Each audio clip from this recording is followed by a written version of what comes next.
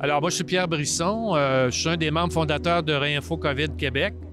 Je viens du milieu de la santé publique, universitaire à la retraite. Je suis Pierre Larose et j'ai été dentiste pendant 50 ans. J'ai pris ma retraite au début de la COVID.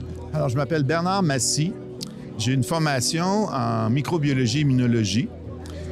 Et ensuite, j'ai développé de l'expertise au cours des années en virologie, en biotechnologie et en thérapie génique. Mon nom est Patrick Provost, je suis professeur titulaire à la Faculté de médecine de l'Université Laval. Donc, j'ai développé une expertise au fil des ans sur l'ARN et sur les vésicules lipidiques. Donc, les deux principaux constituants des vaccins à ARN messager qui ont été développés contre la COVID-19.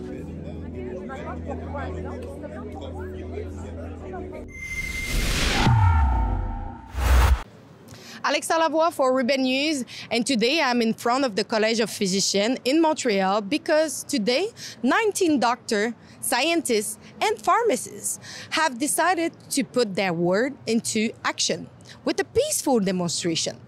Recently, these 19 professionals wrote an open letter to the College of Physicians of Quebec and the General Director of Public Health of Quebec.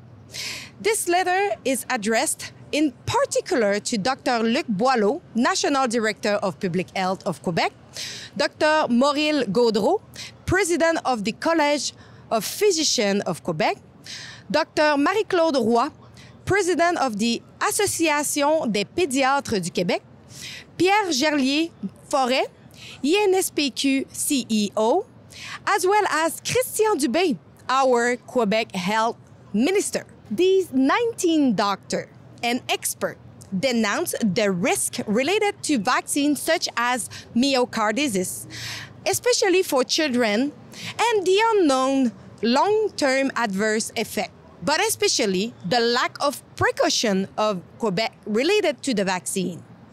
Their request is clear that in accordance with Article 39 of the Code of Ethics for Physicians concerning the reporting of a situation that endangers the population, in this case, the children of Quebec, that a complete and immediate ban on children COVID-19 vaccination is required, if only under the precautionary principle that is not to harm.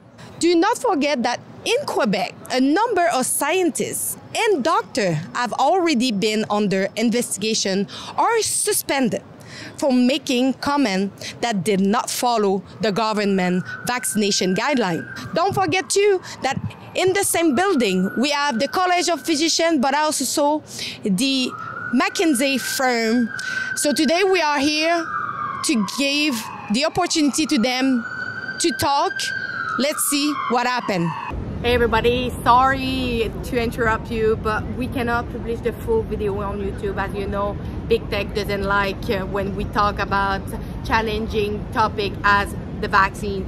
So if you want to watch the full report, I suggest you to go and click on the link below, and so you can see the full video and heard what these people, experts, scientists, and doctors have to say about the letter that they wrote to the College of Physicians in Quebec. So thank you, and please go and watch it.